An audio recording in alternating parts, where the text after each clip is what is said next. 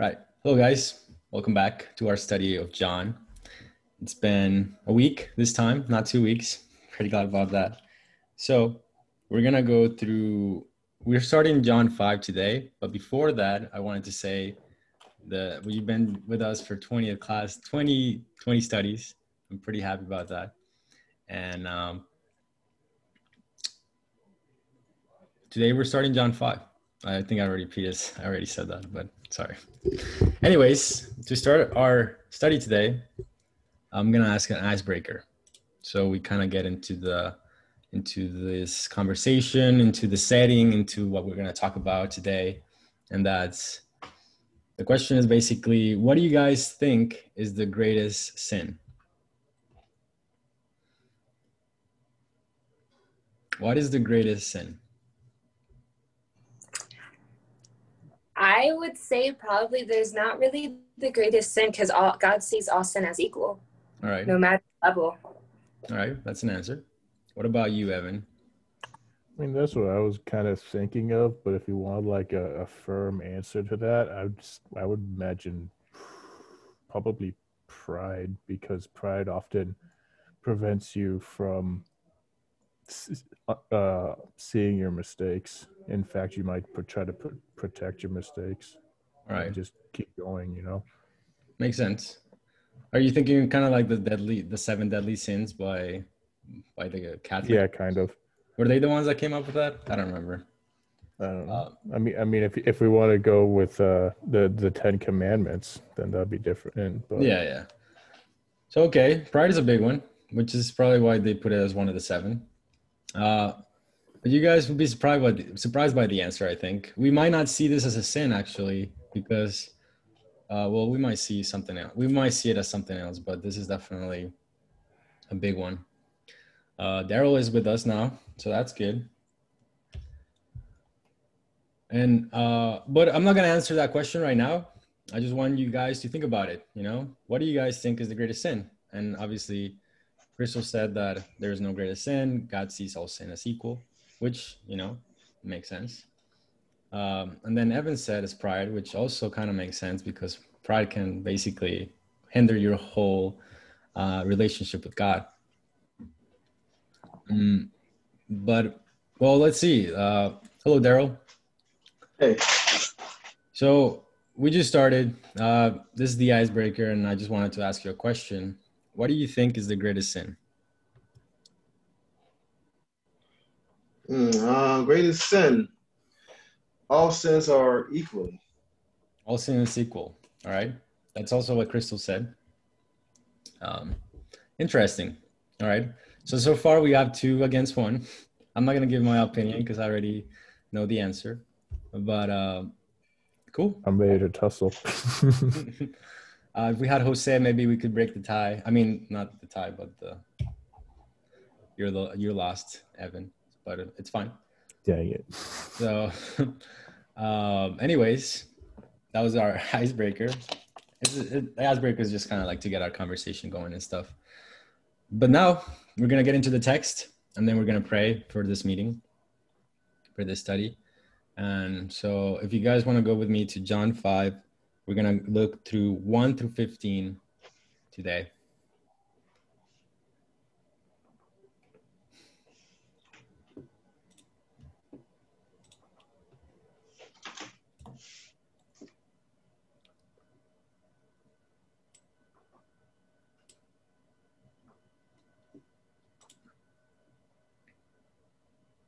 All right. So I'm going to read it, and then we'll pray. After this, there was a feast of the Jews, and Jesus went up to Jerusalem. Now there is in Jerusalem by the sheep gate a pool, which is called in Hebrew Bethesda, having 5 porches. In these lay a great multitude of sick people, blind, lame, paralyzed, waiting for the moving of the water. For an angel went down at a certain time into the pool and stirred up the water. Then whoever stepped in first after the stirring of the water was made well of whatever disease he had. Now a certain man was there who had an infirmity 38 years. When Jesus saw him lying there and knew that he already had been in that condition a long time, he said to him, "Do you want to be made well?" The sick man answered him, Sir, I have no man to put me into the pool when the water is stirred up. But while I am coming, another steps down before me. Jesus said to him, Rise, take up your bed and walk. And immediately the man was made well, took up his bed and walked. And that day was the Sabbath. The Jews therefore said to him, who was cured, It is the Sabbath. It is not lawful for you to carry your bed. He answered them, He who made me well said to me, Take up your bed and walk. Then they asked him, Who is the man who said to you, Take up your bed and walk? But the one who was healed did not know who it was, for Jesus had withdrawn, a multitude being in that place. Afterward, Jesus found him in the temple and said to him, See, you have been made well. Sin no more, lest the worst thing come upon you. The man departed and told the Jews that it was Jesus who had made him well.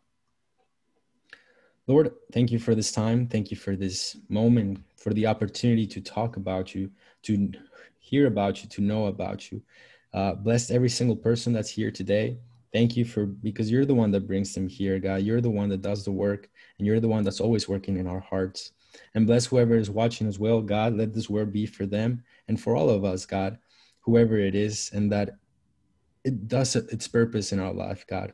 Help us to know you more. Help us to respect you, God, and to be able to listen to you, God, to believe in you, to know who you are, and that you are God, and that you should be the most important thing in our life. So help us to change. And thank you so much for your word and for your Holy Spirit. In the name of Jesus, amen and amen. All right, guys. Let's get to the questions. So who wants to read the first verse? John 5:1. After this, there was a feast. After this, there was a feast. It was a feast of the Jews, and Jesus went up to Jerusalem. Right. So how many? Do you guys know how many feasts the Jews had?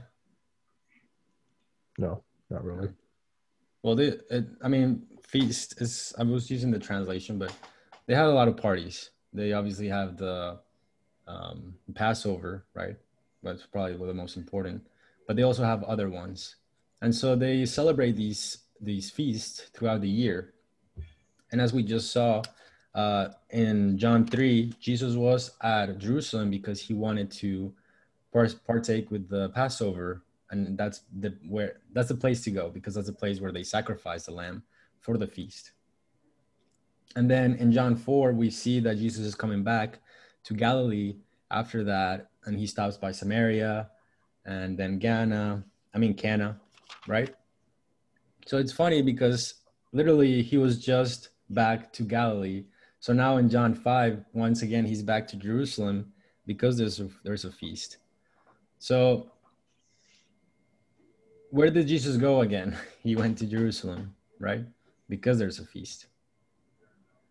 So obviously we can see that John here is not really very interested in what's happening in Galilee. We will see more so what happens in Galilee in Luke, Mark, Matthew, because they make that emphasis. But here John wants to talk about what God's mind, really. And that's why John is so important. That's why John is so awesome. And it's different. It's a gospel, but it's still different. It focuses on really God's mind, God's heart, right? So right now we're getting to the best stuff. We're getting to back to Jerusalem, and here, so it's probably taking a little bit of time. But the Jews do have a lot of feasts. They do have a lot of things that they celebrate for God and maybe for themselves. So that's just kind of like a little information dump. But let's get to verse 2. What does it say?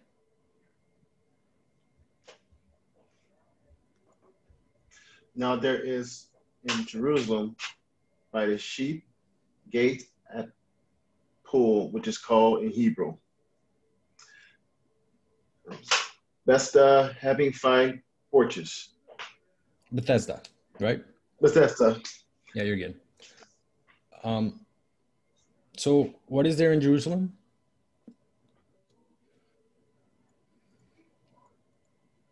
Sheep gate. A sheep gate. Well, there's a pool that's by the sheep gate, which, yeah. And then there's a place which is called Bethesda.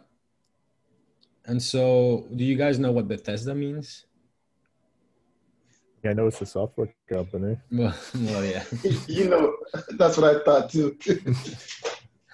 No, I mean, it's true, but that's like saying the rainbow is something else. Anyways. Yeah, I know. I'm making a joke. No, you're good. But what does Bethesda mean?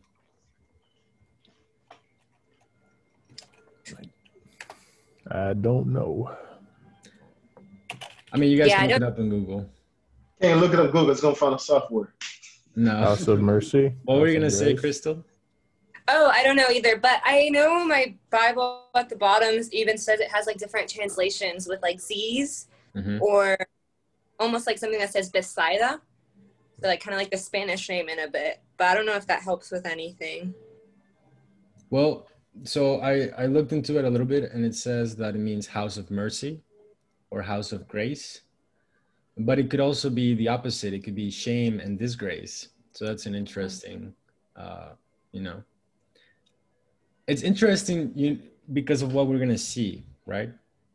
But for now, let's keep that in mind. And this pool has 5 porches. Can you kind of picture that? What would like this place look like?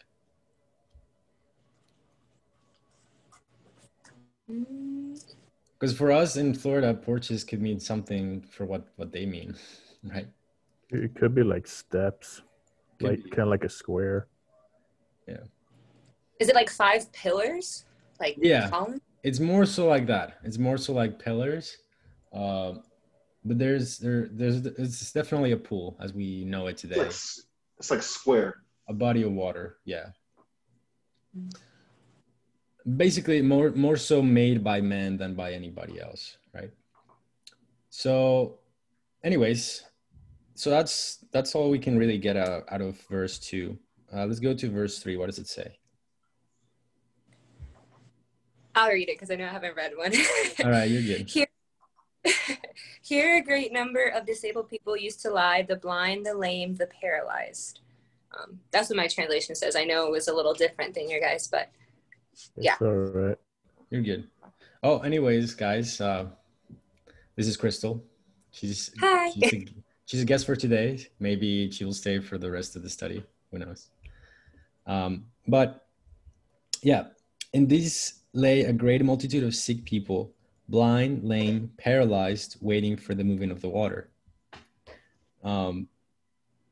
So the questions here would be, what type of people lived around this pool? All the infirmed and afflicted. How many of them? Great multitude. A lot of them. And what were they waiting for? Very, very many. Yeah. What were they waiting? I think they were waiting for what? Savior, someone, like a savior for someone to save them, or maybe they were just chilling around, just like let me lay in my circumstances because they can't be accepting fate. Seems like they were waiting. Well, I mean, in the verse itself, it says what they were waiting for. Or I guess your version doesn't really say, does it? Yeah. Yeah. You're good. In mine, it says waiting for the moving of the water. Which, Yeah. when I think of moving of the water, I think of like tides, and I don't think that applies to something that's equivalent of a swimming pool. Right. Right. It doesn't make sense. What do you mean the pool is going to move? Yeah. But then obviously this question gets a little bit, it makes more sense in the next verse. If you...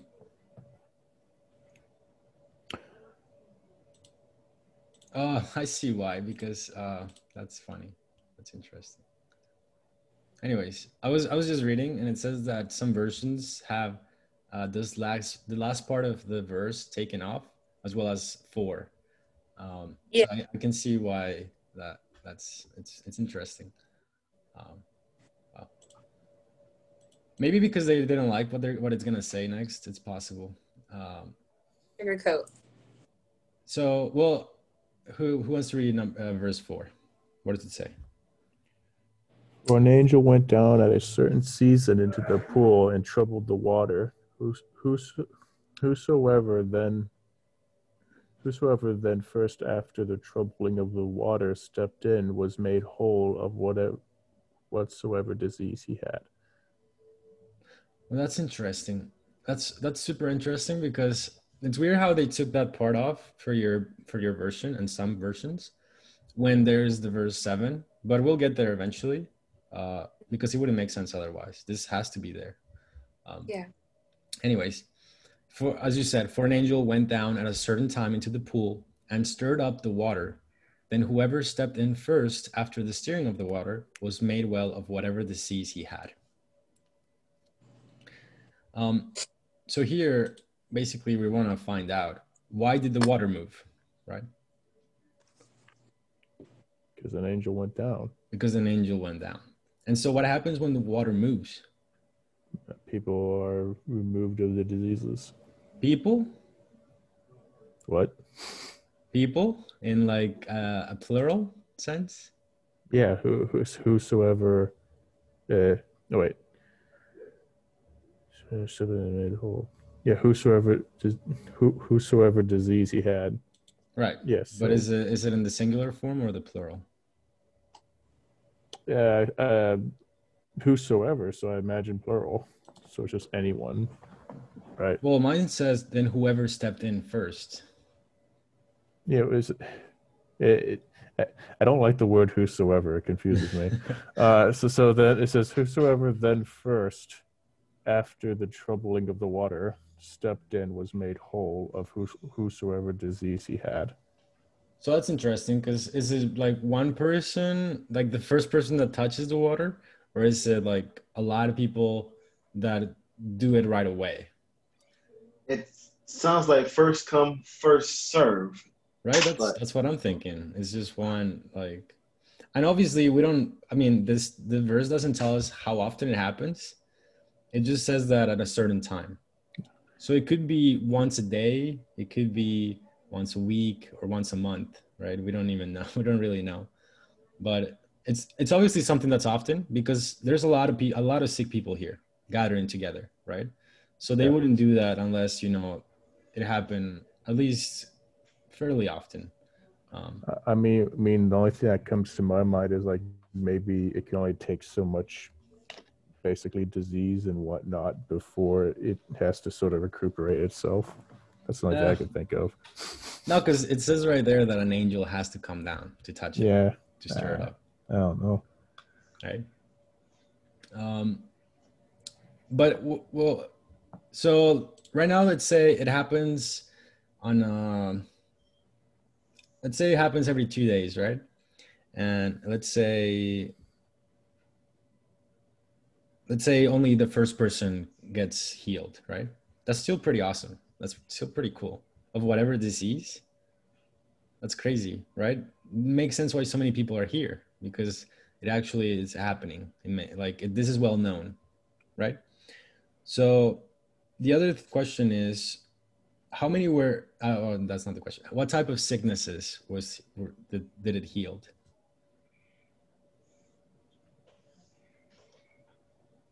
Is it like? Well, it doesn't necessarily like. I mean, like my version doesn't say anything until like later on, but I think like one thing that is noted here.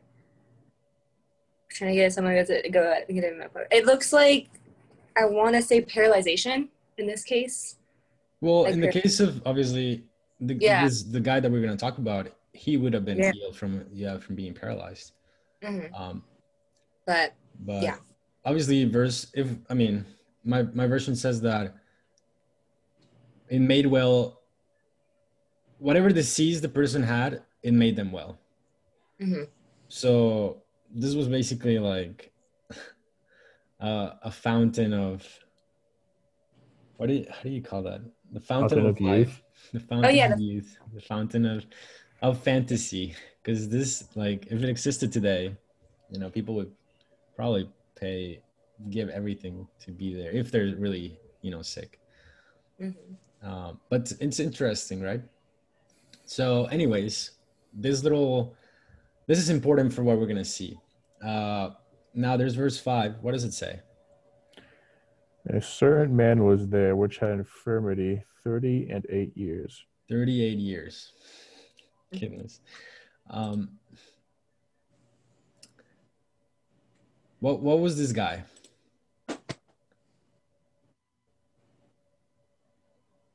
Wait, actually. Oh, man. He was probably old. So think about this. This person had a what? Had a sickness for 38 years? That's a long time. Yeah, it's like physical and mental weakness. That's what it means. Old age. So I mean, this verse doesn't really tell us what he has. So we're just guessing. He could have whatever. Yeah, it just basically says something was wrong with him and he had it for 30 and 8 years. And one would think, bro, why don't you just go into the pool next you heal? But let's read verse 6. What does it say? When Jesus saw... All right, one at a time. Never seen so many people jump on this. Yeah. All right, I go. Wow. When Jesus saw him lying there and knew that he already had been in that condition a long time, he said to him, "Do you want to be made well?" Right. So, first of all, the first question I'm going to ask is, how did Jesus see this man?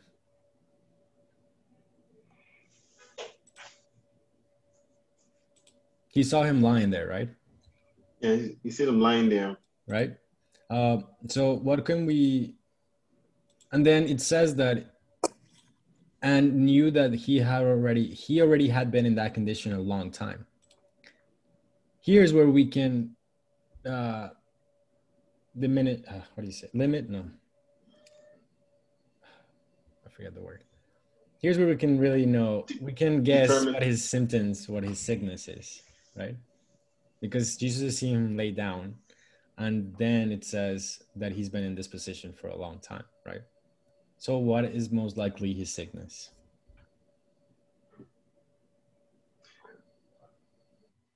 Definitely weakness. That's something that can't make him walk. Yeah.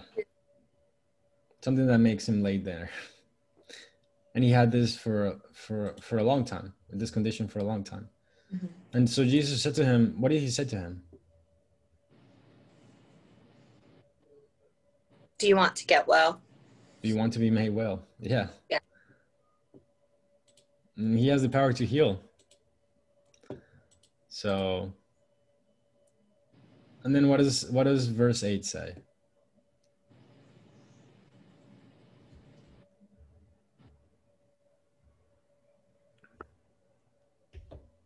Jesus saith unto him, Rise, take up thy bed. No. Oh, sorry. Verse 7. My bad. That's okay. Yeah. The impotent man answered him, Sir, I have no man when the water is troubled to put me into the pool, but while I am coming, another steppeth down before me. Right.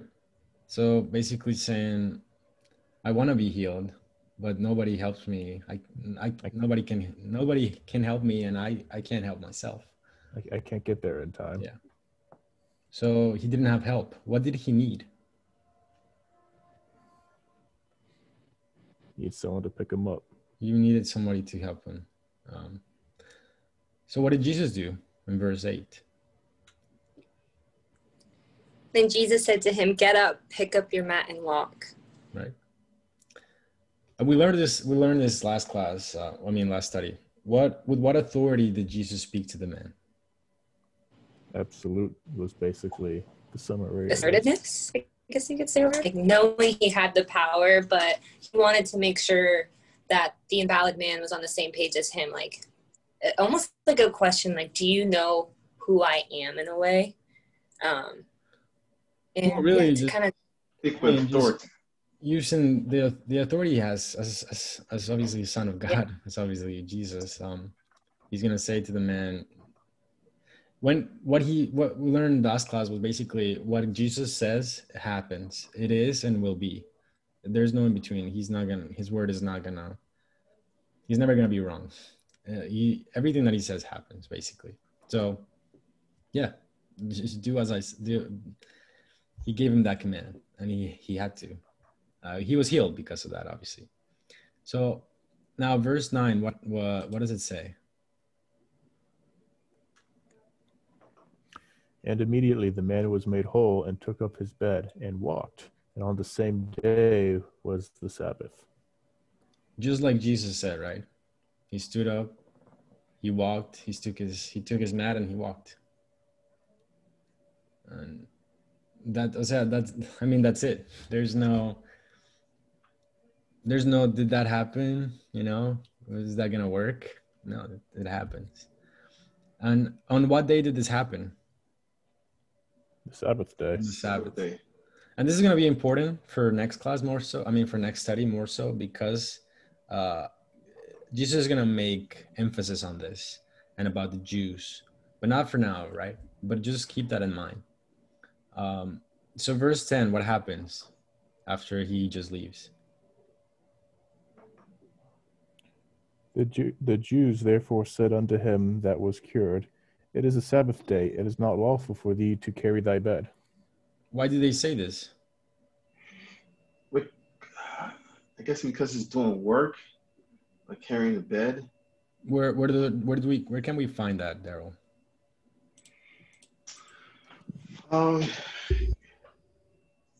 Because if you actually go back into the Ten Commandments, you actually find that doing work on the seventh day. But the Jews don't like to work on Sabbath day, so that's probably what they meant. Yeah. Well, it's not that they don't like working; it's that they don't want to make God upset.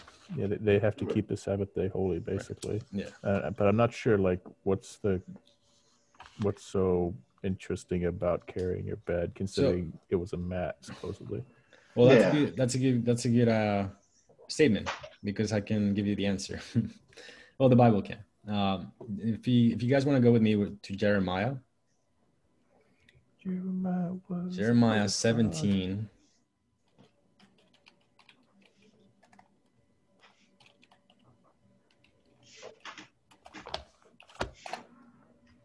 Jeremiah 17:21. If any of you wants to read it, that's fine.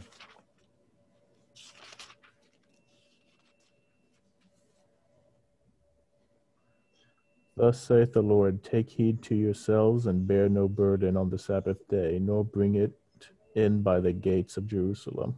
Continue. Neither carry forth a burden out of your houses on the Sabbath day, neither do ye any work, but hallow ye the Sabbath day as I commanded your fathers. But they obey. Do you want to continue? No, that's good. Basically, it's just here Jeremiah is helping us know God's heart on the Sabbath, right? Because he wants it to be kept holy. He wants it to be, he wants, well, more so than anything, he just wants them to be obedient to him, right? So he's telling them, don't work. So if we're thinking about the Pharisees right now, they're thinking about this. We don't want to make God upset. And because of all the things that has happened to our country, to our nation, because of our disobedience, we're kind of like, in a way, they're kind of making people do what God wants them to do, because otherwise they're going to be punished. So that's why the Pharisees are so kind of like zealous with this, right? They want to keep the law, and they want people to keep the law. Does that make sense? They're being slightly tyrannical, right? Yeah, but they I try to say that they're doing it with a good heart, but yeah, they're doing it for good intentions, but they're not. Still just like overbearing. Yeah. So that's basically the reason why they're asking this guy, why are you carrying something when it's the Sabbath? You're not supposed to do that. So they saw him carrying his bed as basically he's carrying a burden out of his house, basically. Yeah, or right? he's working, basically, yeah. So but just kind of like to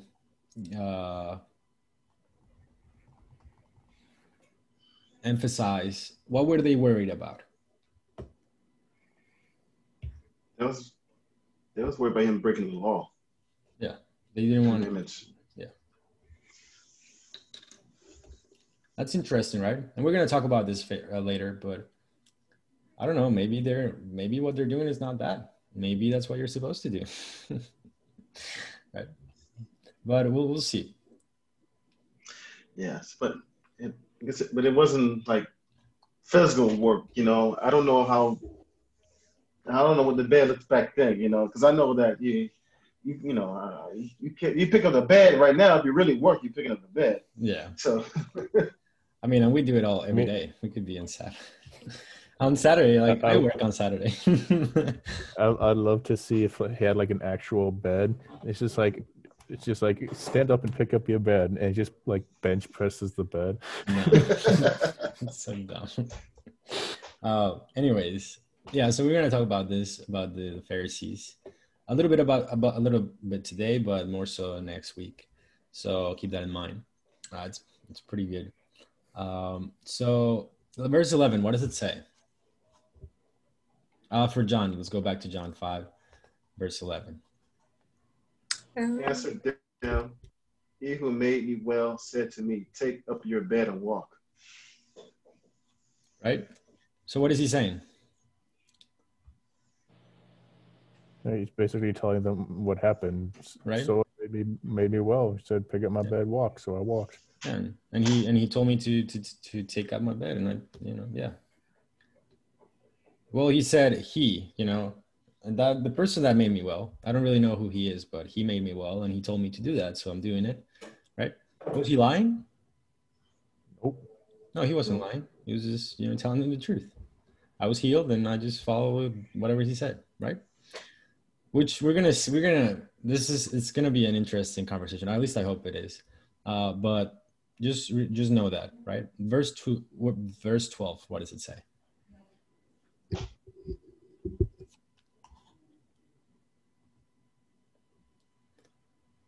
I guess I'll read this one. Then they asked him, who is the man who said to you, take up your bed and walk? Right? So what are the Jews asking him? Question like, who gave you authority? Right. Who? Yeah. Why did they ask him this? They're probably waiting for a ripple. They were shocked by that wave on the pool. Right. No. They were like, they wanted to know who this person was. They wanted to know who the person that told them, because they're probably thinking, who is telling the people to go against the law? Who is telling people to do what is not lawful in the Sabbath? Because that person needs to die, probably. and to an extent, right? Because it's like it's kind of like we're the cops, and we're supposed to be upholding the law, right. But this guy is telling us that he's making the people go against what we're supposed to do. He's telling the people to go against God, basically. That's what they're thinking. And this person is damaging our whole everything. So we need to go to the source. We need to find out. But then what happens in 13? What does it say? The man who was healed had no idea who it was, for Jesus had slipped away into the crowd that was there. So did the man know who Jesus was? Not really. Yeah, no idea. I mean, that guy healed me, but I have no idea who he is. Like, he helped me. I don't know. Yeah. Interesting. So we're picking up the pieces. We're picking up the bread, and we're seeing where it leads. So, and obviously Jesus had withdrawn. He did it. He wasn't gonna know. There's a lot of people there too. There's a multitude of people. And it's not like Jesus had this white glove and white robes that were like Clorox clean. No, his clothes were just like everybody else, and he was just like everybody else. He wasn't blonde, blue eye. No, he was just as everybody was. I mean, he was just a normal person there. So obviously he's not gonna be distinct, at least not for this man.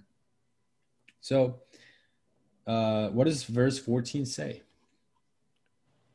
Afterward, Jesus findeth him in the temple and said unto him, Behold, thou art made whole. Sin no more, lest a worse thing come unto thee.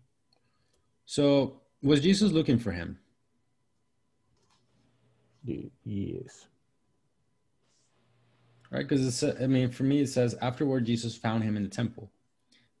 It kind of implies that he was looking for him because he found him. Why was he looking for him? Wanted to tell him that you're well. Sin no more. Right. He wanted to warn him, right? This is a warning. Does that not sound like a warning? Yeah. Yeah, it's a warning.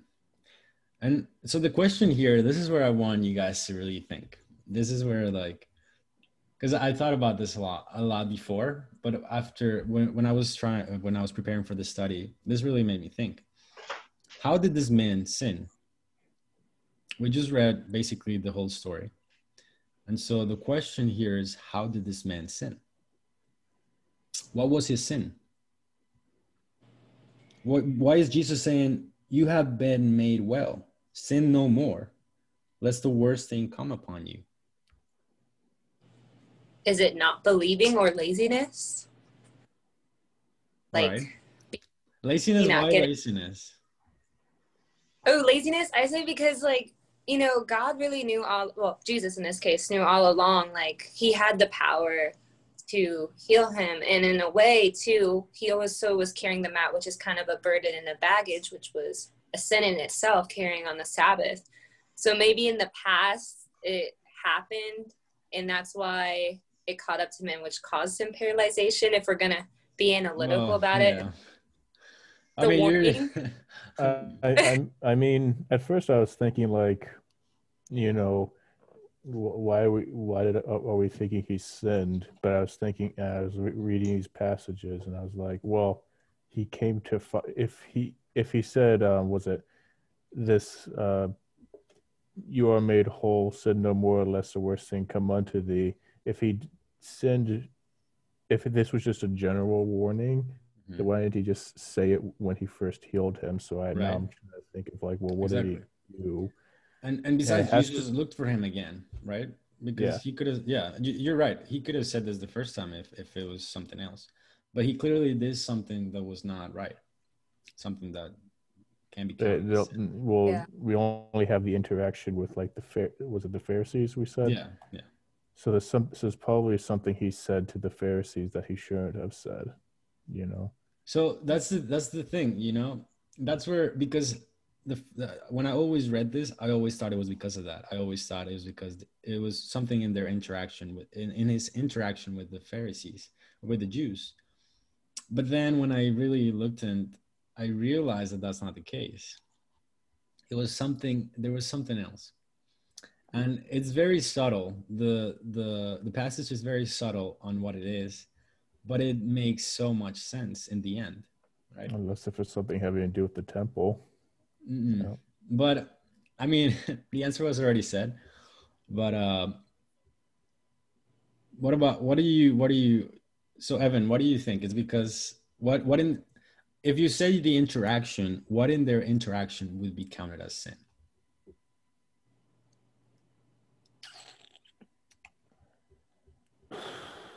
Good question. Well, I'll let you think about that. Daryl, what do you think?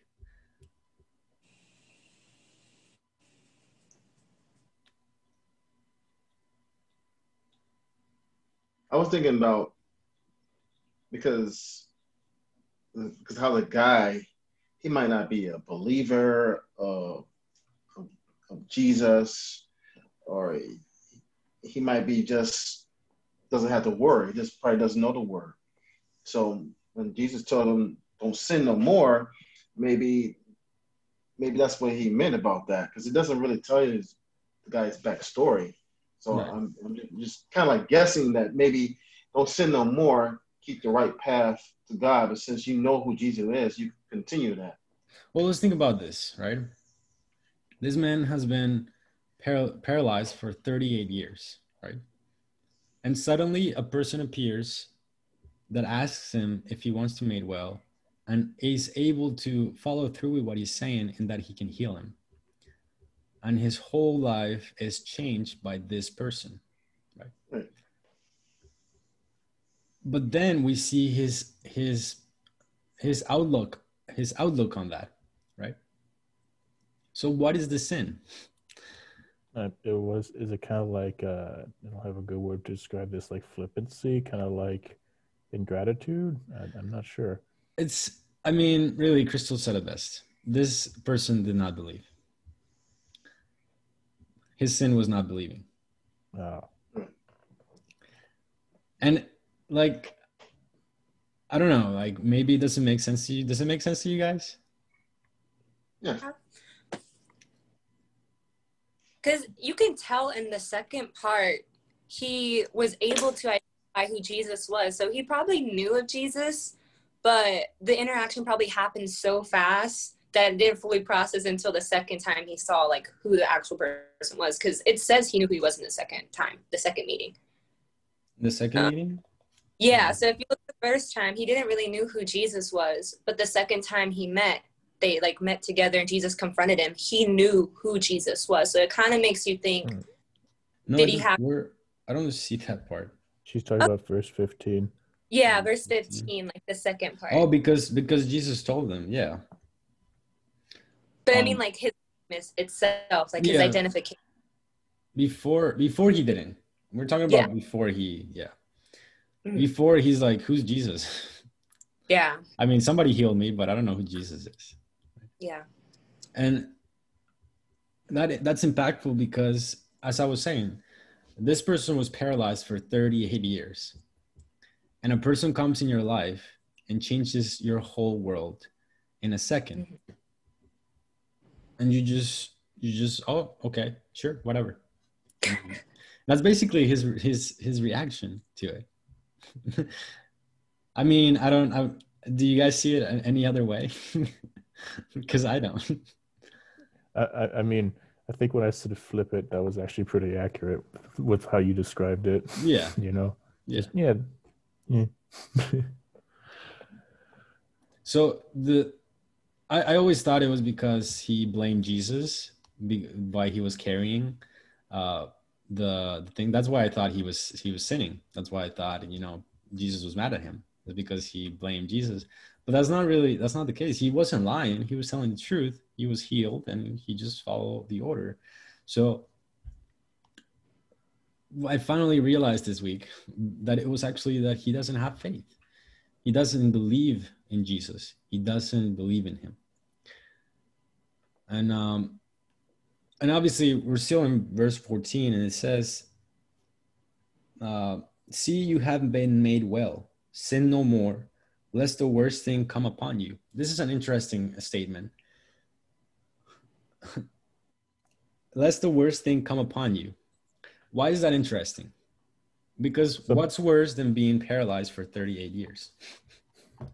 Going to hell. Really? Honestly, going to hell, because I mean, like, that's kind of what he's like saying. Something worse may happen to you. Like, he's kind of warning him in a way, like be a believer, with me you find life. Of course, it's not in context here, right. Saying something worse, and we kind of have that pre-existing idea in our head for believers. Yeah. What were we gonna say, Evan? Oh, I forgot. Oh my Sorry. gosh. That's fine. Give me 1 second, guys. Probably wasn't important anyways.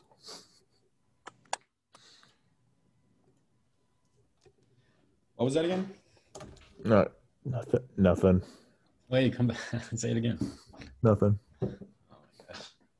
Well, yeah, basically, what's worse than being paralyzed for 38 years? It's being damned for eternity. So that's what Jesus is saying. Jesus is saying, if you don't believe in me, it's not going to be pretty, because obviously it's not an easy thing to be paralyzed for 38 years, but it's definitely not going to be any easier to be damned for eternity. Right. And that's what basically Jesus is warning him. And he's being true to the fact. He's not walking around the fact. He's not saying, well, maybe. No. Yeah, yeah, guys, you really shouldn't do that. If you keep doing this, something evidently is going to happen in your life that's going to be much worse than that. And there's no way around it, right? Anyways, verse 15. How did this story end? What does it say? The man departed and told the Jews that it was Jesus which had made him whole. So he was no longer some guy that helped him. He was Jesus that made him whole. Right. But you guys, how do you guys take this? All right. So the man, after he heard Jesus, he went and told the Jews that it was Jesus who had made him well. What do you guys think? Is this a good thing or a bad thing? I mean, both. Because the Pharisees were looking for him. Right.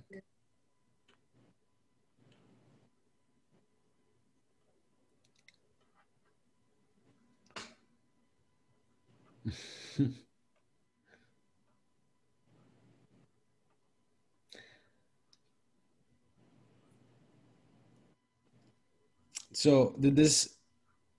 I mean, obviously his sin was not believing. Did he still believe now? I mean, does he believe now?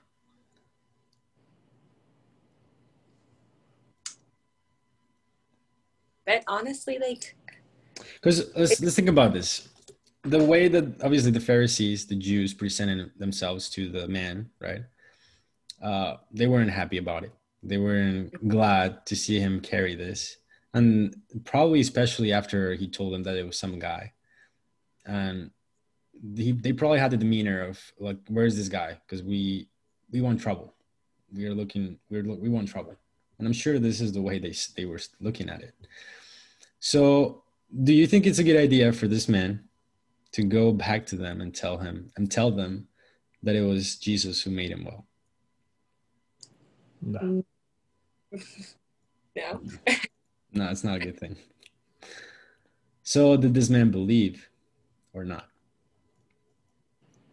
I'd say no, assuming that he's not telling all Jews. No, because he wants where is he looking for? What is he looking for? Is he looking for the glory of God or for the glory of man? Is he worried about how the Jews are going to see him or how Jesus is going to see him? He's worried about the Jews because it's like if he was worried about Jesus, then he'd try to keep him safe, basically. Exactly. Like, there's no doubt about it. This man didn't believe. He didn't care, especially even after Jesus warned him. He completely disregarded it. And he said, oh, that's Jesus. Okay, now I know where he is, who he is. I'm just going to tell so that my name can be cleared with the Jews.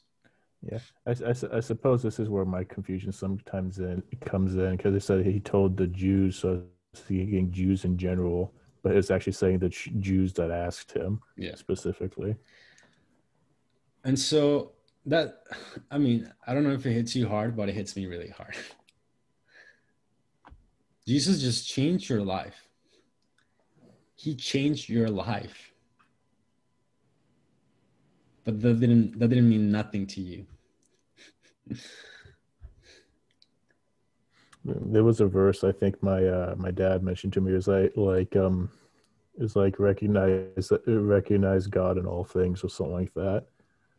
And this point in time, he's not doing that, and so that would definitely make people angry. It's like, I just helped you, and now you're just turning your back on me. I can't do anything for you, you know. No, but he even warned him. Yeah, it's another thing. That's what makes this even worse, because he warned him and he still did it. He came personally to him and said, don't do it. You don't keep sinning, or something worse is going to happen. And he just went and do that. That's the thing about this story that always gets me, is the fact that it happens right after the warning. It's like a slap to the face. It's like, wow. What a guy. So what I also What a find it guy. funny is, according to verse 14, Jesus didn't even mention his name. And then the guy was like, I know who that guy is. He's Jesus. I'm going to tell people. Mm-hmm. Yeah, there's a different, yeah, obviously. That's a completely different scenario. Like kind of like the guy that was demon possessed had like a legion of them. And he just like, I want to follow you. I want to do everything for you because this is awesome.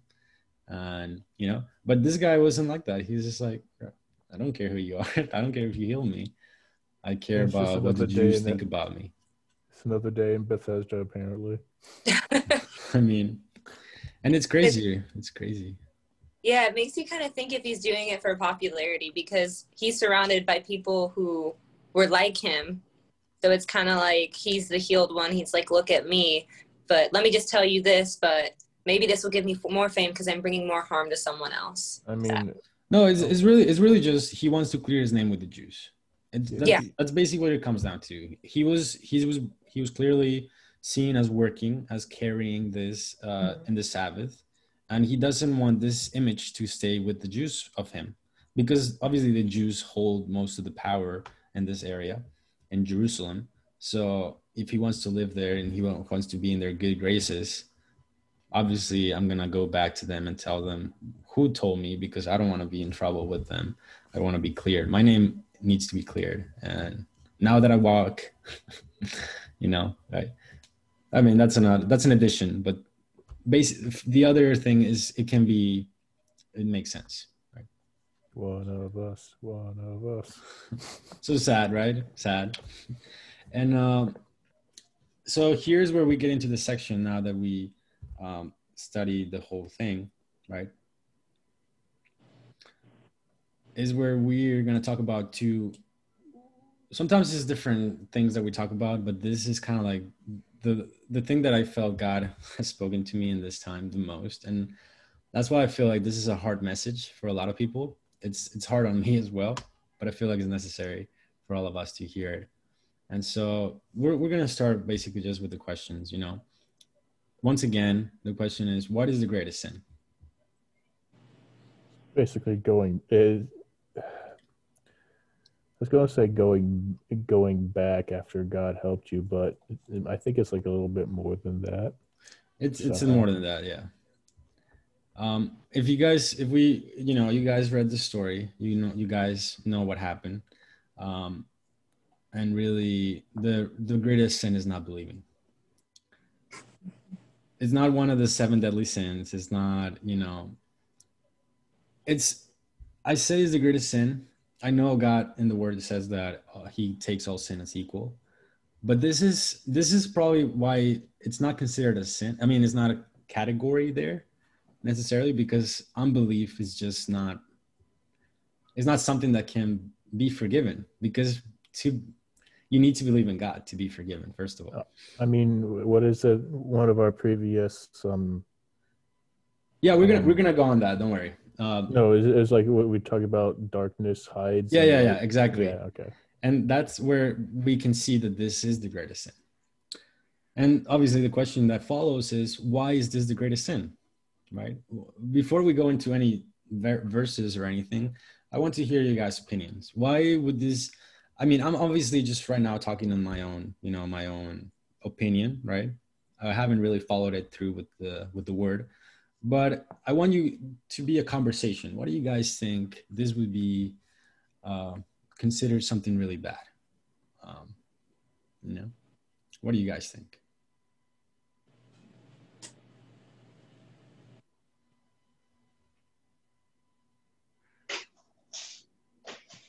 No, nobody.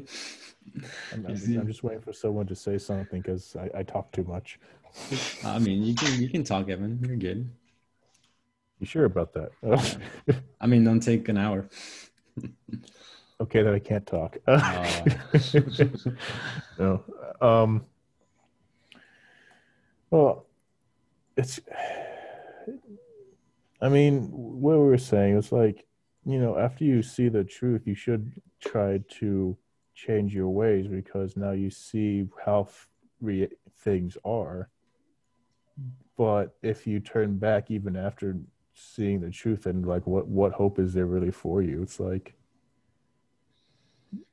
you know, you're not ignorant anymore, so you should do something with that information that you've gotten.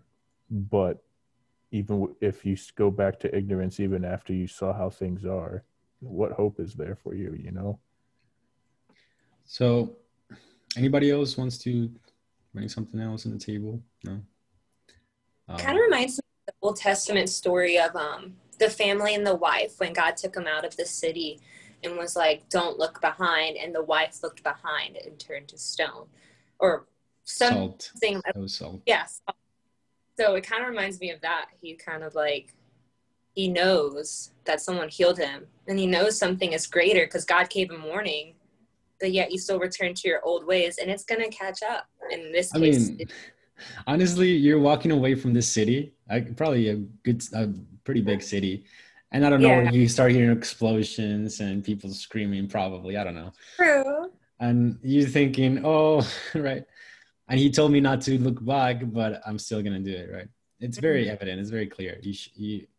But that's a good example, though. That's a pretty good example. I mean, the way I can back up with the scripture, really, it's everywhere. It really is everywhere. But one of the best is John 3. As Evan said, we talked about this. And John 3, 18 and 19 are good enough just to understand that. If you want to read it, that's fine. I read it. Whoever believes in him is not condemned, but whoever does not believe stands condemned already, because he has not believed in the name of God's one and only Son. 19. And this is the verdict. Light has come into the world, but men love darkness instead of light because their deeds were evil. Right. So, that just with that verse, not believing is the greatest mistake. I don't know if it would be correct to say it's a sin, because it really is just like it's almost like there's no going back. Kind of like with the woman with the salt and stuff like that. It's because there's going to be consequences to your action. Obviously, God could forgive you, right? God could forgive you if you come back to him because you believe now. But however, if he told you something that you shouldn't do and you do it anyways, there's going to be repercussions. There's going to be problems. Something's going to happen. And it's probably not going to be pretty. Okay. I guess that would be an atheist person. They don't believe and know about them, but they don't want to believe. It's more like it's like what is it? My dad talks about them a lot. Christians are like we're supposed to be living immoral lives, but they go and do something bad, but they go, oh, God will forgive me. It's like, yeah, but then you just do it again and again and again, and you know. It really is more actually. Although both things could come into this situation, it really is more like what Crystal said, in the sense of this woman, that they were told not to look back. Like God basically made sure to tell them, don't do it, right? And they didn't believe him. They didn't follow through with that.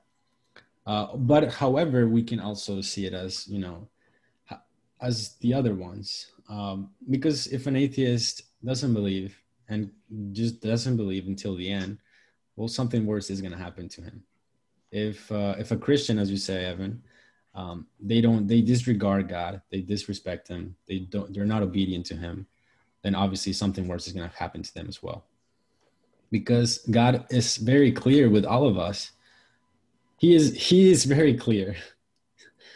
I mean, at least for myself, I can say that for certain. And this word is also for me. It's not just for you guys, it's for me. And we haven't even got into the word yet. But basically, if you guys also want to go to John 16, really, John is all about this almost. It's kind of crazy the way that we've been studying John. We've seen this over and over again about faith and how important it is. and how powerful it can be as well. But John 16:8-9, what does it say? And when he is come, he will reprove the world of sin and of righteousness and of judgment. Of sin, because they believe not on me. So here, obviously, Jesus is talking about the Holy Spirit, right? And when he comes, it says that he will convict the world of sin and of righteousness and of judgment. And it's interesting that to convict the world of sin, he uses unbelief. They do not believe in me. He's not using they have pride or they have anger or they have lust. He's using they do not believe in me. And that's kind of like the main thing. Like God can forgive anything, but not believing, it's something completely different.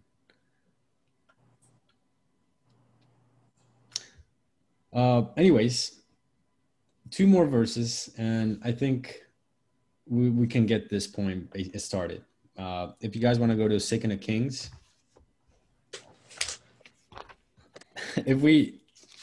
honestly, like the Old Testament is really good about seeing stories of belief and actually the whole Bible, never mind. Belief and unbelief is everywhere. And we can see like the things that could bring about in our lives. And the things that it can keep us away from as well. So 2 Kings 17.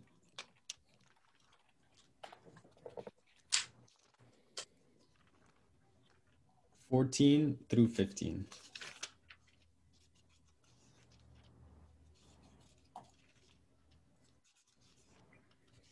You want to do it, Crystal? You can do this time. Okay, fine. Notwithstanding, they would not hear, but hardened their necks like the necks of their fathers that did not believe in the Lord. Actually, sorry, my bad. You can start from 13 through 15. Okay, up one. Yet the Lord testified against Israel and against Judah by all the prophets and by all the seers, saying, Turn ye from your evil ways and keep my commandments and my statutes, according to all that the law which I commanded your fathers, and which I sent you by my servants the prophets. Notwithstanding, they would not hear, but hardened their necks like to the neck of their fathers, that did not believe in the Lord their God. And they rejected their statutes and his covenant that he made with their fathers, and his testimonies which he had testified against them. And they followed vanity and became vain, and went after the heathen that were round about them, concerning whom the Lord had charged them. They should not do like them. So I don't like your version.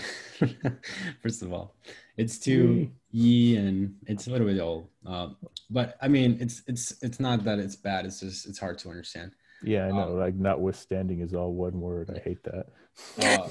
But I just want to kind of like reiterate the things that you say in a way that's more more understandable, I guess. But basically, is here God is telling them. Why are you being like your fathers in the desert that didn't believe in me, that had to be kept there for 40 years because of their unbelief? Even though I was showing them all the signs, even though I was showing them the manna, I was showing them the pillar of light, the pillar of shadow by night and everything and all these things, but they still didn't believe. And now you today again are just like them. And you're doing according to what they were doing. And now you're going and following idols. And you're following in all the things the nations around you are doing. And you think this is right before my eyes? This is not right before my eyes. Being ungrateful. Stop it. So, and they rejected his statutes and his covenants, that they made with the fathers, his testimonies, and they rejected his servants, the prophets, and they followed the idols, became idolaters, and went after the nations who were all around them. And concerning whom the Lord had charged them, he told them not to do like them, but yet they did it anyways. Right? And guess what? It's happening again. It was happening in the time of Jesus, and it also happened in our time. The funny thing about history is if you study history, like really study it, you realize nothing really changes. It all just goes around in a big circle. Yeah. And then lastly is Hebrews 3.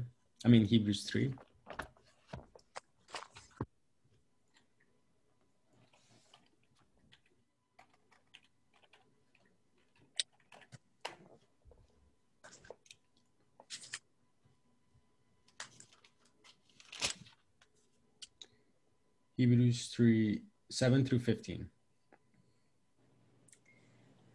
I'll read it. All right.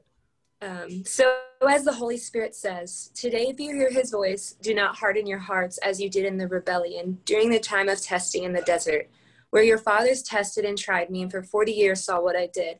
That is why I was angry with that generation. And I said, their hearts are always going astray, and they have not known my ways. So I declared on oath in my anger, they shall never enter my rest. See to it, brothers, that none of you has a simple, unbelieving heart that turns away from the living God. But encourage one another daily as long as it is called today, so that none of you may be hardened by sin's deceitfulness. We have come to share in Christ if we hold firmly till the end the confidence we had at first. As has just been said, today if you hear his voice, do not harden your hearts as you did in the rebellion. So here, the writer of Hebrews is being very clear with us, with all of us. What can unbelief cause in us? Rebellion, departing from the living God. And what else?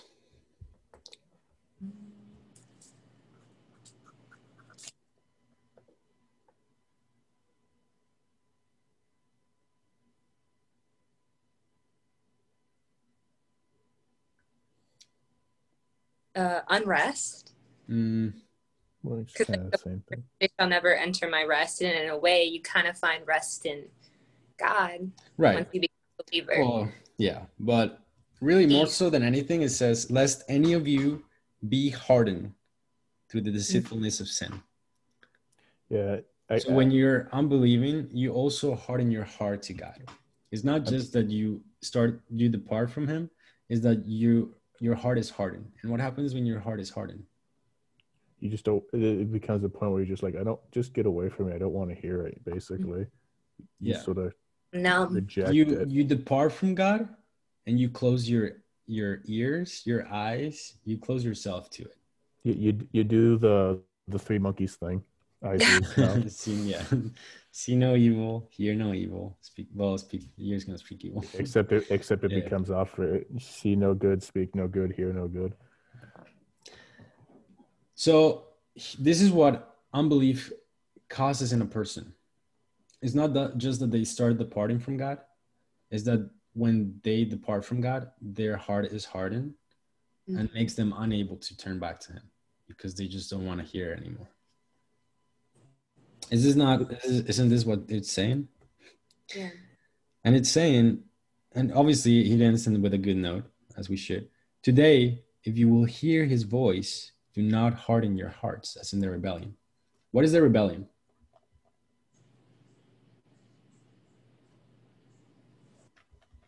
You guys know what the rebellion is? The rebellion? Yeah. I'm like, unless if you're referring to something.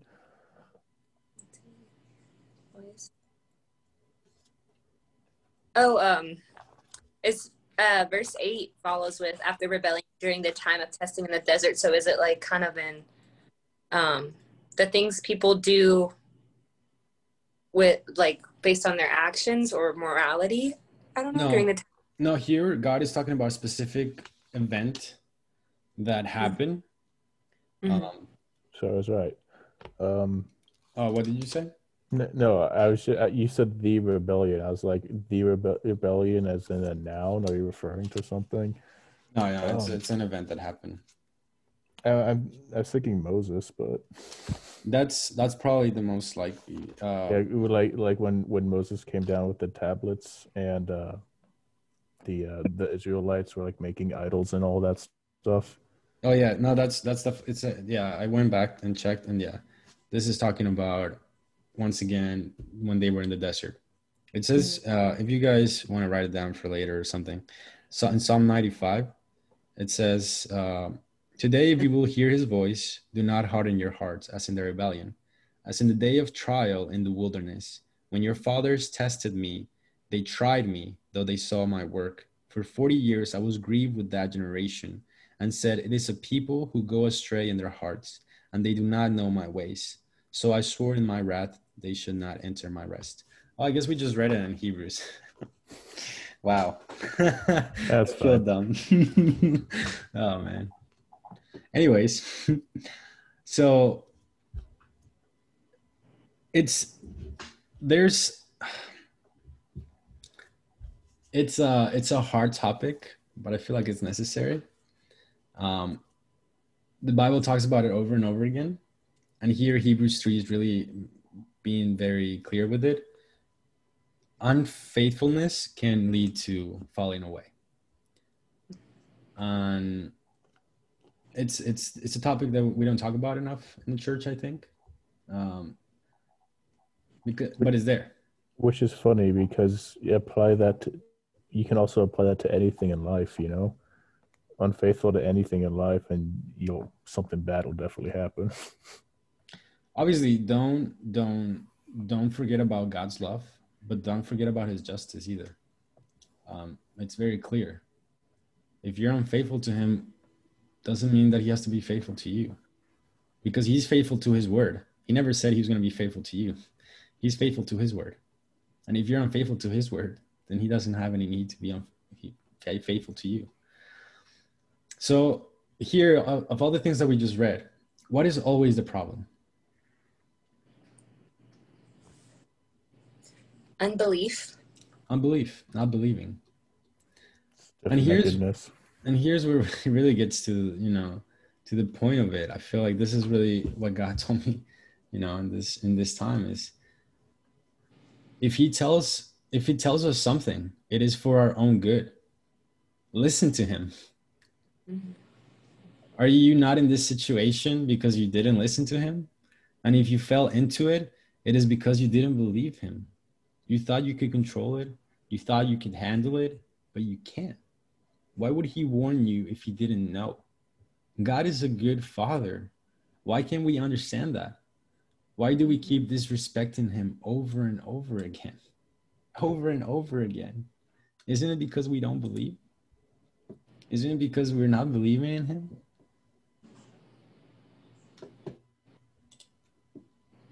I mean, and this, I don't know, I feel like this is speaking to somebody. It's definitely speaking to me because there's a lot of things that He's told me over and over again, and I just don't want to believe.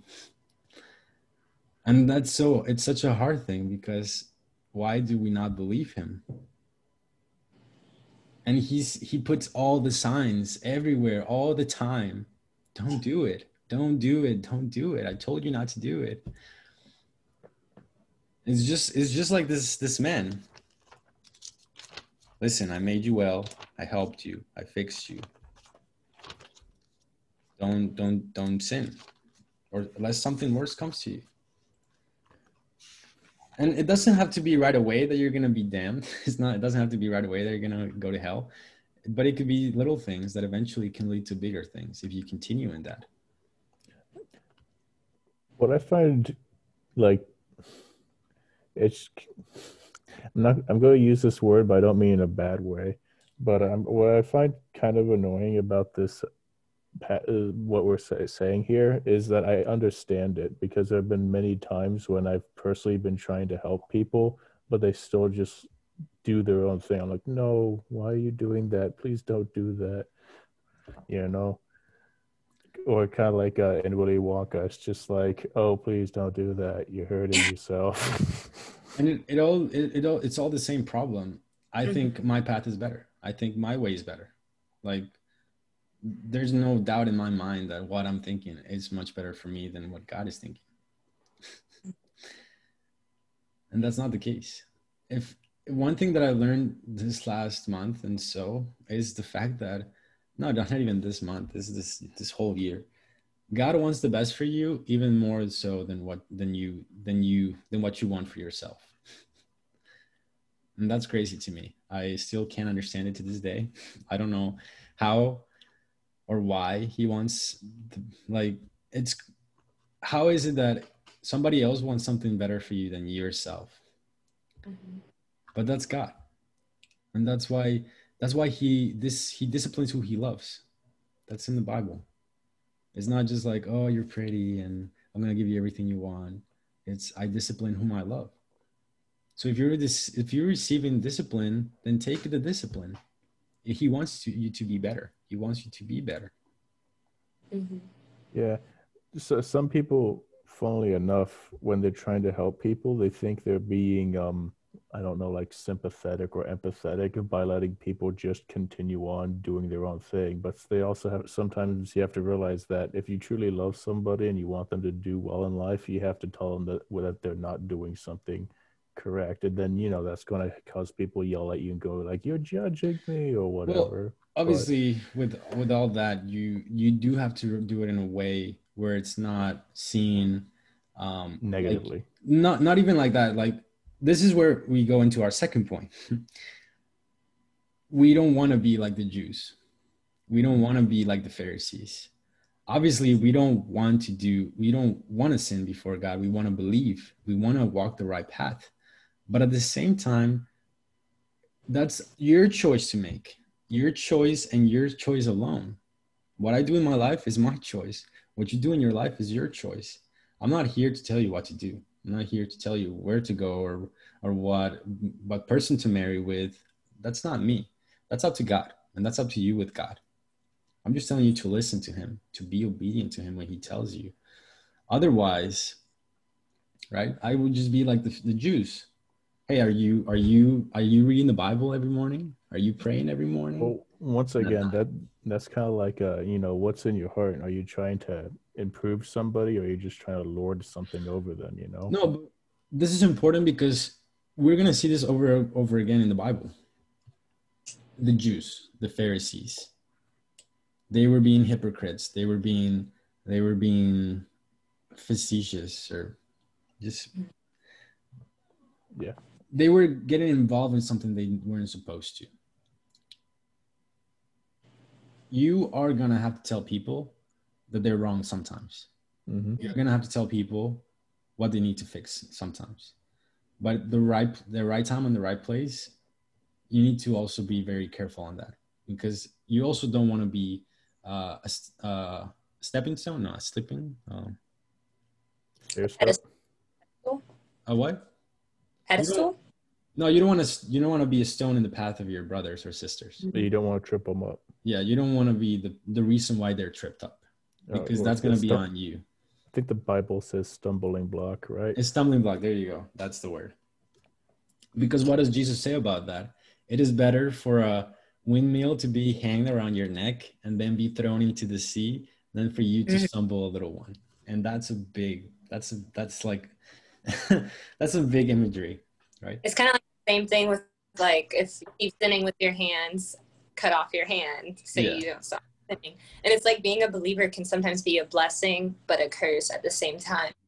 But at the end of the day, it's more so a blessing because you're always going to help someone else through their process. But we always have to remember, like bouncing off what you said, to do it with love, because that's the second greatest commandment, to love one another.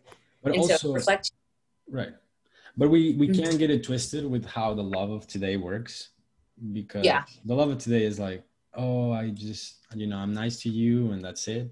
But like when we need to say something, like Jesus, right? He said, hey, I helped you. Don't sin anymore, or something else worse is going to come to you. Now, today we would think that, why do you do that? You're scaring him. You're not letting him be his best person. No. There's moments where you are going to need to tell that to somebody if you really love them, if you really care for them. Which kind of goes back to what I was saying earlier. Sometimes if you really care about somebody, you need to show them how to correct themselves. I mean, it's something I always try to do with my friend group. whenever I say no criticisms, just critiquing. So it's like, you could tell someone what they're doing wrong and then maybe suggest a way to fix it, because that way I know you're not just, yelling at me, basically. What I really don't want you guys to do is, for example, something like you see somebody struggling with pornography, or you see someone struggle with drugs, or you see someone struggle with alcohol, and you're also struggling with it, and then you tell them, hey, that's not good, you shouldn't do that, and you really mean it, because you don't have any right to do that, first of all, because you're struggling with the same thing. If anything, you should use that for, hey, I'm in the same boat, and let's pray about it, or let's just help each other out through this. Let's work together. Exactly. You should never judge if there's no place. I mean, even if there's a place, our last resort is not even, we shouldn't judge. Unless people are really like, you saw it clear as day, this person was healed, or this person was cured of cancer, or somebody told them, hey, you shouldn't be with this girl, or hey, you shouldn't do these things, or God told them somehow, some way, but they still did it. In a way, you should be like, don't do it. I'll pull the trigger. And that's fair, because both of you know it. Both of you understand the situation. And it's clear to both of you what happened. Just as in this moment. So in that sense, yeah. But yeah, getting back into this Pharisee talk. This Pharisee talk. Pharisee talk. What should be our worry, right? Now that we know these, what should be our worry? What did Jesus come to do?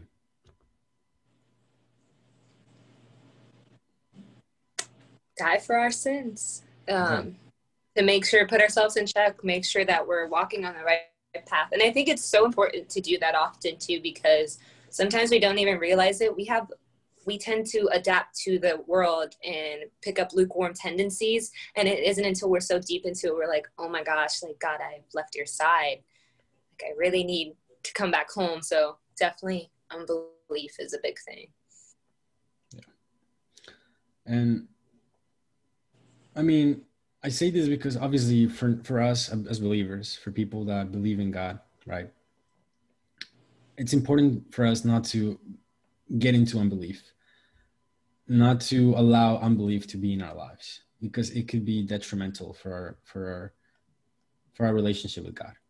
Mm-hmm. And that's the main point of this.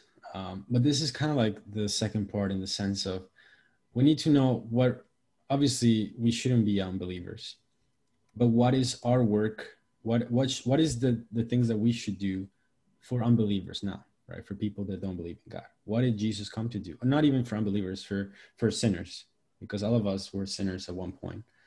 And sometimes we still sin. So it's not like, hey, we all need the grace of God. And what did Jesus come to do? And we'll end it up on that. If you guys want to go to Luke 4. Luke 4, 18 through 21. The Spirit of the Lord is upon me, because he hath anointed me to preach the gospel to the poor. He hath sent me to heal the brokenhearted, to preach deliverance to the captives, and recovering of sight to the blind, to set at liberty them that are bruised, to preach the acceptable year of the Lord. And he closed the book, and he gave it again to the minister, and sat down. And the eyes of all them were in the synagogue were fastened on him. And he began to say unto them, this day is this scripture fulfilled in your ears. Right. So this is what Jesus came to do. And what should be our worry today then? Well, first of all, Jesus was the first. It's kind of weird, but Jesus is our example of what it means to be a follower of God, what it means to be a disciple of God, what it means to be a Christian. although obviously we're following him, he was our example. And if this is what he came to do, then just as he did, we should also do. And this is what now, this should be our worry. So what are you here to do? To preach the gospel to the poor. He has sent you to heal the brokenhearted, to proclaim liberty to the captives, the recovery of sight to the blind, to set at liberty those who are oppressed, to proclaim the acceptable year of the Lord. This is not just for Jesus. This is all for all of us. We are here to do the things that he has called us to do. And it's interesting because what were the Pharisees worried about?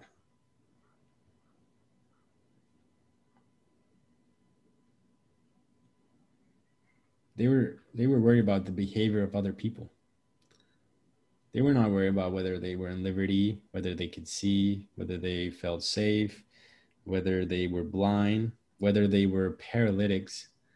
They were worried about their behavior. They didn't have empathy for the fellow man. Yeah. They were worried about something else. So this shouldn't be for us the same case. Our worry should be the kingdom of God and its righteousness. So what do we want? What does God want? What does he say that he wants?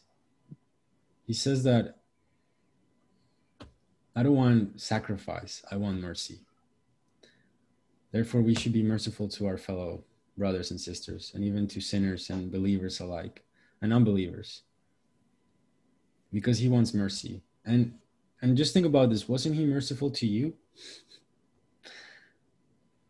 in everything that you've done? So why can't we be the same for our fellow man? Because if you're not, you'd really, we could go around it all over the place. There was a king, and the king had somebody that owed him a lot of money, and he forgave him that. But then he went to his servant and he asked everything that he had, and he beat him and put him in prison, even though his Lord was merciful to him. So obviously he came back before the Lord, and he had to pay the consequences for not being merciful, just as he was merciful to him. So the death you owe God is greater than the death that anybody could ever owe you. And that's it. You know, that's the worry. That's our worry. Our worry is for people to know God. Our worry is for people to understand his grace, his mercy, and that he's willing to forgive you. And regardless of whether they believe or not, that's up to them. You worry about your life. Worry about you being obedient to God. Worry about doing what he calls you to do. And while you do that, others will see it. Others will see the signs clear as day. And it will be up to them to make that decision.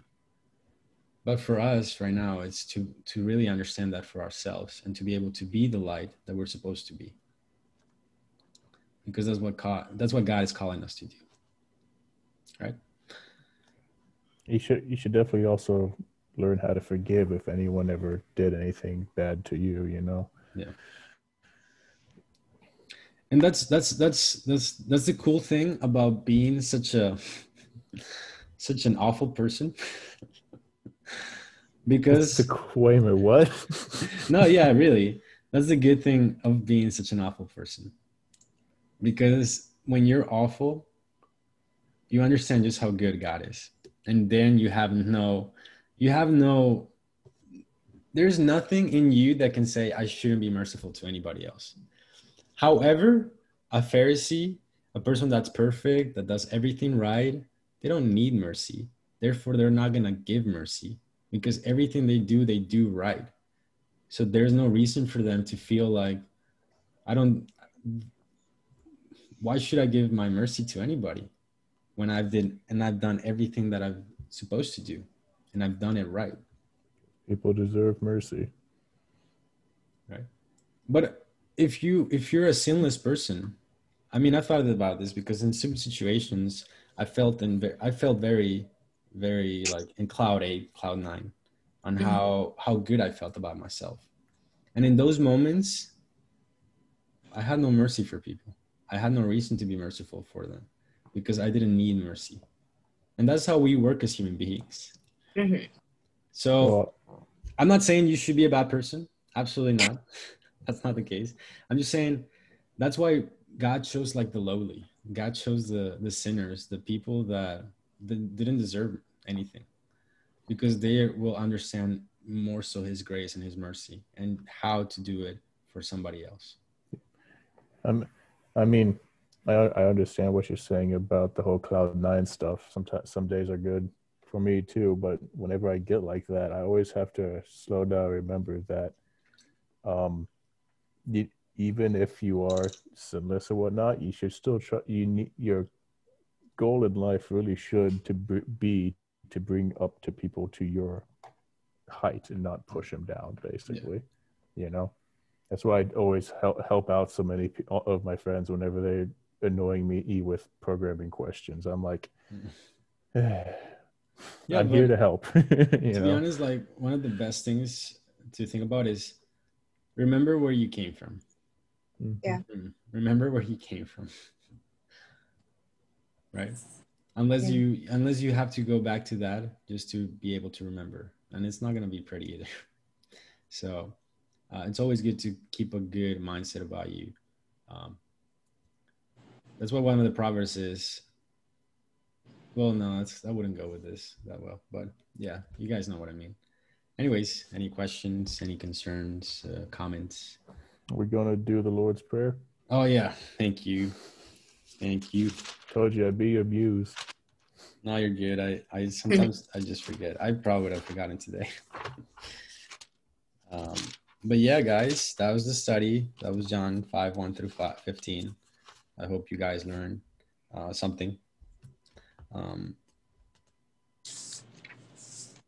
And if you're doing something wrong, or if you're not believing God for something that he has clearly told you over and over again what he's going to do, then I plead with you to reconsider, to believe him, to hope in him, to trust in him, whatever it is.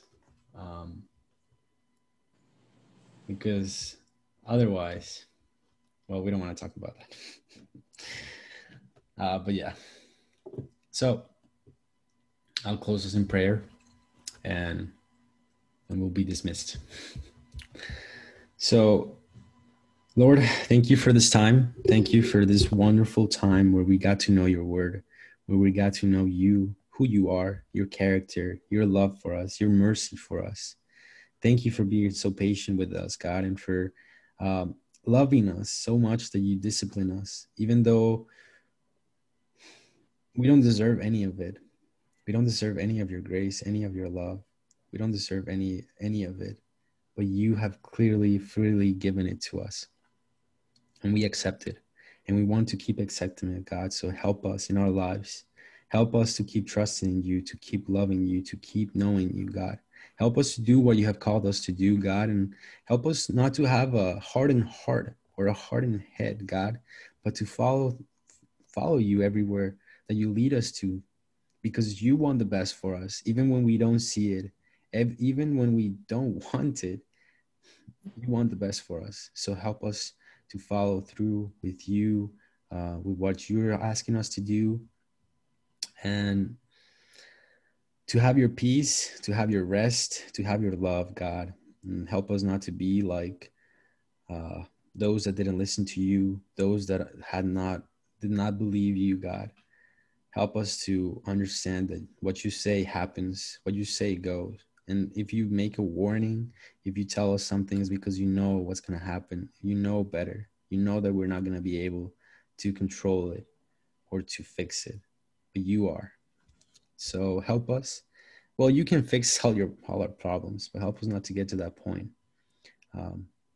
Help us not to fall away from you. And thank you so much for everything. Our Father in heaven, hallowed be your name. Your kingdom come. Your will be done on earth as it is in heaven.